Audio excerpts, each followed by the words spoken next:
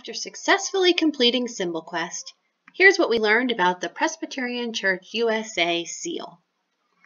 Covenant Church is a member of the Presbyterian Church USA, and this is our seal. What do you see when you look at it? Perhaps the first symbol you notice is a cross. The cross represents God's love, God's forgiveness, and God's promise of eternal life through Jesus' resurrection. Look again.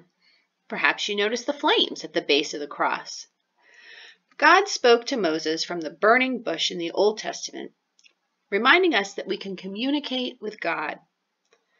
We are called to talk about God too, and to share the good news of His love. God sent this message through the Holy Spirit in flames and wind on Pentecost. Do you see the pulpit? In our sanctuary, our pastors stand behind a pulpit when they preach to the congregation. And here is a Bible. We learn about God by reading and studying the Bible. Do you see a dove? The dove is the symbol of the Holy Spirit who lives in and guides us.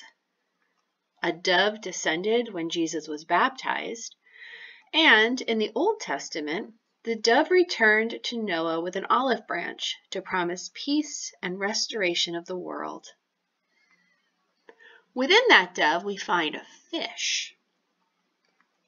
The fish is a symbol for Jesus, who ministers to people who hunger to learn more about Him. This shape has two interpretations. What do you see? Perhaps you see a cup. Before Jesus died on the cross, He shared bread for His broken body and wine in a cup for His poured blood.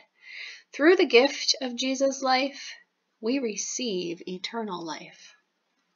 The same shape looks like a baptismal font.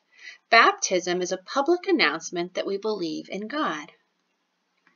Finally, a triangle is included as part of the seal's design, but it's hard to find. This three-sided shape represents the Trinity in whom we believe: Father, Son, and Holy Spirit. The individual symbols join together to form the seal of the Presbyterian Church USA. In the same way, all the people in our congregation are linked together to create our church family. If you want more information, go to pcusa.org and search for seal meaning.